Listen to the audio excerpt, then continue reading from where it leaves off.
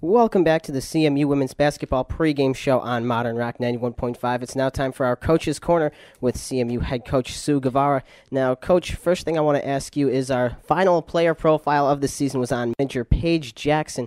Tell us a little bit about what it's been like having Paige work with you this season.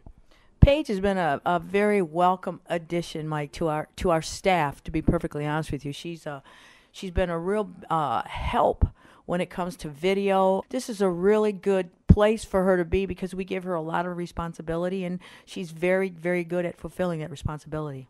All right, let's focus on the responsibilities for today's game against the Ohio Bobcats. Now, last time out, earlier in the season, back in January, the Bobcats came into Rose Arena, stole a win, 71-64.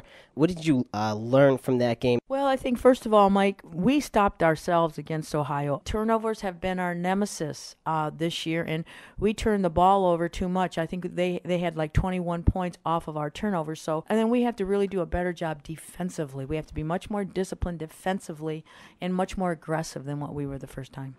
I was about to bring up the question. Ohio is also near the top in the MAC and turning the ball over 19 times per game. How are you going to try to take advantage of that today? Well, first of all, we call it fire. Anytime there's penetration with the ball towards the basket, we are going to look to trap that right away. So it could be a trap or it could be a swarm with three people. And I think the other thing, Mike, is that we were very successful against OU the first time on penetration.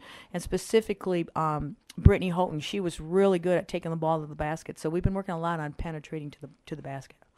One of the players for Ohio that definitely going to be keeping an eye out for is Lauren Cohn. She scored over 20 in the past game against you. How do you guys try to stop her specifically? Well, I think, first of all, we have to know where she is at all times, in transition and also in a half court. You know, a lot of their plays go through Lauren Cohn. Every time she gets the ball, we want to have two people going at her. All right, well, thanks for joining us, Coach. Good luck today in the first round of the MAC tournament. Thanks, Mike. I hope we're talking on Monday. All right, that was CMU head coach Sue Guevara. Keep it right here. We'll have the tip-off for the first round of the MAC tournament against the Ohio Bobcats right here on Modern Rock 91.5.